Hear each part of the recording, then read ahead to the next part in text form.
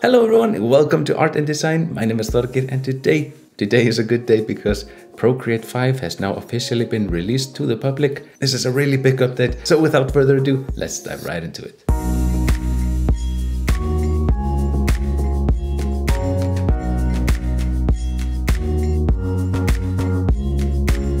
Okay, so in this video we're gonna dive into what has changed in the Procreate 5 update. Now if you wanna learn more about Procreate, I have a 10-part video tutorial series about Procreate, so we're gonna link that in the description. So go ahead and check that out. There's a lot of information to cover. It pretty much covers the entire spectrum of the program. Now, of course, there have been some new updates since I made that tutorial series, but that's what this video is all about. So let's start by creating a new type of canvas.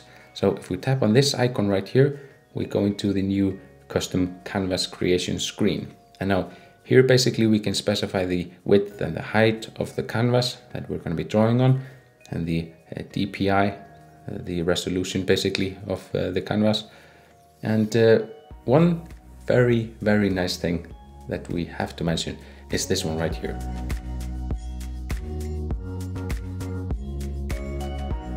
Color profile. Now if I click on this, you'll see, wow, there are a lot of new options here. Now within the RGB spectrum, we have the P3 color gamut. This basically gives the colors more punch. They're a little bit more saturated on the extreme edges.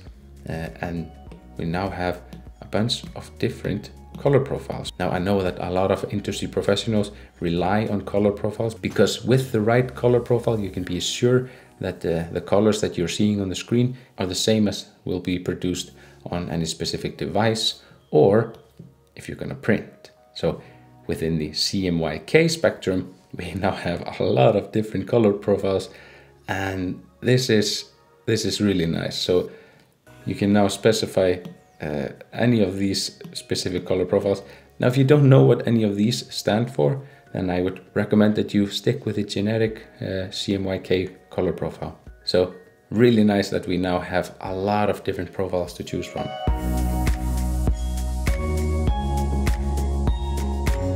Moving on to the time-lapse settings, we now have a few options to choose from. We can now specify how much resolution we want the time-lapse to have once we are actually drawing on the canvas. So if we want the time-lapse replay to be really high resolution, with really nice quality, like lossless quality, you can venture into using these settings right here. And I'm not going to judge, it's just going to take a lot of space on your iPad. But for most people, I probably suggest using 1080p or 2K.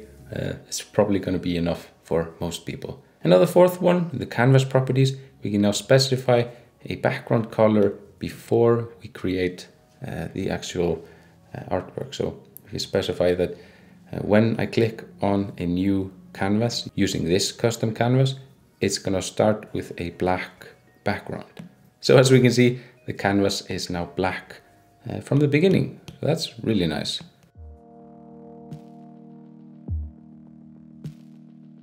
Now let's talk about the animation assist. So if we tap on the wrench icon right over here, go into canvas, we can now turn on animation assist.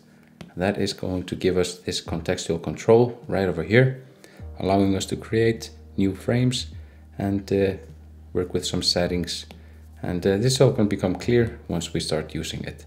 So let's choose a nice brush. Let's just do a very simple animation here. We have, of course, Ole Prik, who is the most famous person in Iceland. And we want Ole Prik to move. We want him to animate. Now, one way of doing so would be to tap on this button right here, add a new frame. And what happens now is a new frame, completely blank, is going to be created, and an onion skin frame is going to be left behind. And what that means is we're going to see through the frame that we are currently drawing on, and we can now see underneath what we just drew. So we can now specify how much of it we want to show or how many we want to see in the past. So if we just try to redraw Ole Prik very quickly, like so, and he is just sort of dancing, You can see this is going to take quite a while if we need to redraw him every single frame, right? So what Procreate has added is the ability to tap and hold on this button right here in order to duplicate the previous frame. So now we can simply double tap on the Apple Pencil and erase this one and do something like this. But the point is, it's really easy now to create simple animations like this. Not that this is a good animation, but you get the point. We can now animate in Procreate.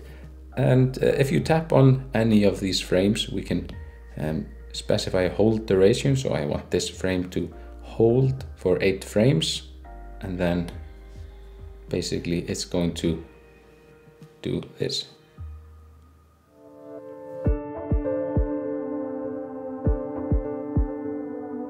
Now, a feature that most of us are gonna use and enjoy are the new brushes that Procreate has to offer. With the new update, there are now a lot of new brushes, and they've been integrated within these categories. So if we go into, for example, artistic, we now have a bunch of cool new brushes that utilize the new brush engine that Procreate has designed within this release.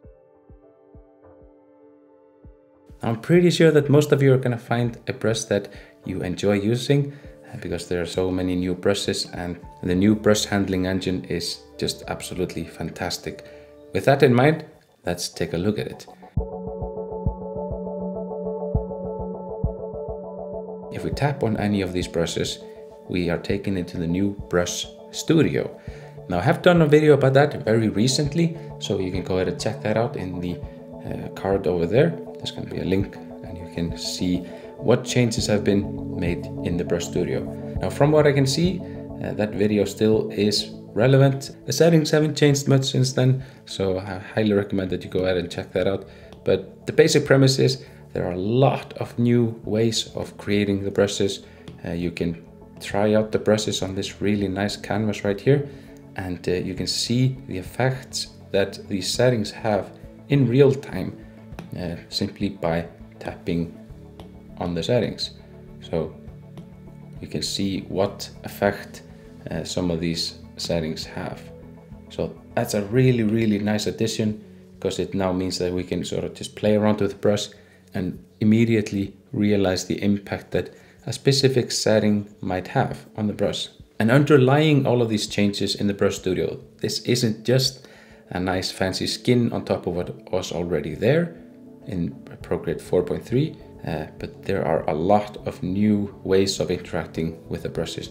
One of which is, for example, the color dynamics. So if I draw a line like this and I increase the hue in the stamp color jitter, we can see that this brush is now dynamic. So as I'm drawing, the colors are changing with each stamp. So this is a stamp. Each time a single point gets rendered, that's called a stamp. You can now vary the colors of the stamps using these settings. And if you don't want to deal with the stamps, you would just want to vary it based on the strokes, then you can use this setting right here, and that's gonna mean that each stroke that you make is going to vary. So, and the pressure obviously is gonna dictate, so how hard you press down is going to change the color. That's gonna allow us to create some really nice brushes. So go ahead and check it out if you're interested. But just note that underlying all of these nice UI improvements and some of these ways that the brush seems to interact with the canvas, underlying all of this are some very nice changes to the brush handling engine. So basically how the brush interacts with the stroke that you're currently creating, and how the brush interacts with the paint that is already on the canvas. So there have been some very nice improvements to how all this works, to a degree that you can now import Photoshop brushes directly into Procreate. So that's going to allow us to get an even wider variety of brushes in Procreate, because Photoshop has existed for a long time, So having access to all of those brushes that have been created is just going to be absolutely fantastic. And once you've created a brush that you're very happy with and you want to label it as your own, you can now specify that this was created by Þorgeir. And you can now create a restore point. And if I screw up this brush, if I change the settings to a point where I'm really not using the same brush anymore, I can always go back to this reset point. And I can even include an image from the camera or from the photos. So just a nice additional touch to this. Now, last but not least, if we want to merge two brushes together to combine the characteristics of the two, we can now do that by selecting the primary brush first and then swiping on the secondary brush, which will be added to the primary brush. So, for example, if I take the tattoo brush here and I want this one to be the primary brush and I want this one to be the secondary, I can just simply swipe on the secondary and then tap on combine. And it's gonna add the secondary brush to the primary brush, which basically means that they are now combined.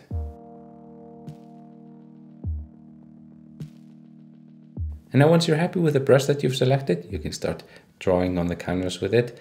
And of course we want more than one color, so we're gonna go ahead and choose another color. And yes, that is the color harmony tool that you just saw right there, but I'll talk about that in just a few moments.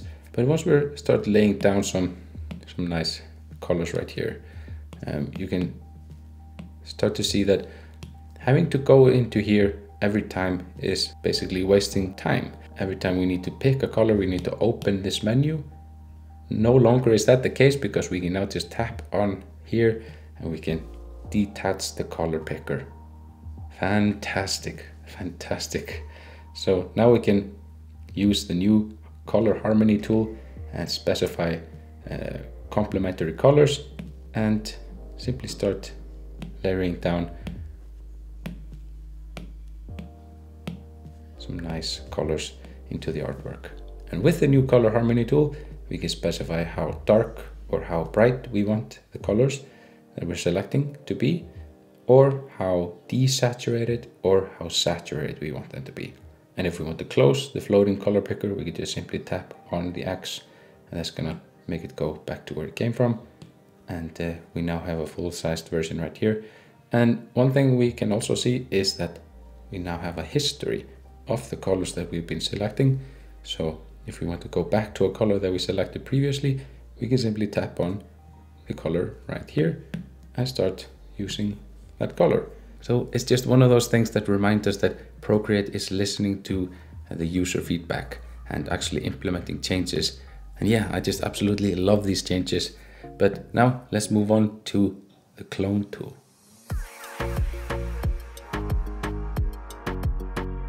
Now to illustrate the clone tool, let's take a look at the tattoo that the zombie version of Post Malone has on his forehead. So if we tap on this icon right here and we tap on clone, that's going to open up the clone tool. And now we have this nice circle right here, and that is going to specify where we want to sample from. And now the only thing we need to do is specify the brush size that we want to use, and the strength, and the specific brush that we want to use. I'm just going to use the medium brush. It seems to work pretty well for this. So let's choose a size, something like this. And now you can see, once I start drawing and applying a little bit of pressure down, I can actually just sample from this area and draw on that area.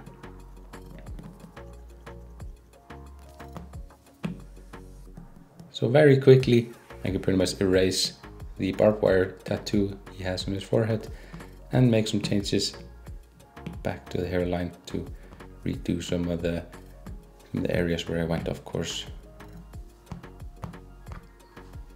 Yeah, the clone tool. Just another one of those fantastic features that they just added to the program. Now, apart from all of these changes, there are also some minor changes to the performance of the program. It should run smoother. They have improved the memory handling of the Procreate. So, you know, there's just so much packed into this update. But that's gonna do it for me in this video. If you wanna learn more about Procreate, go ahead and check out some of the other videos that I have on my channel. Now you can support the channel by clicking on that thumbs up button and sharing this video with your friends or whoever might be interested in Procreate. But that is gonna do it for me. I wanna thank you all very much for watching. Have a wonderful day. See you in the next one. Take care. Bye bye.